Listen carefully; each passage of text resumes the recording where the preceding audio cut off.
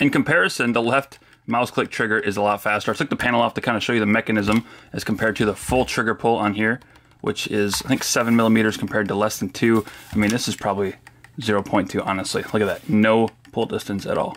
You put a mouse button with a stopper inside there, so you can't, I mean, you can crank on this thing. It's not going anywhere. Mouse click triggers. Here's the side of the panel on, and action buttons on the rear. Also, mouse click buttons.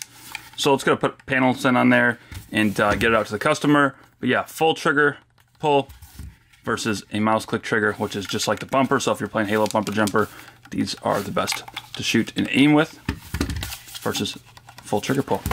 Just want to let you know what that looks like, and thank you for making it a cinch. This is going off to Atherton Smith. So thank you, Atherton, for your purchase.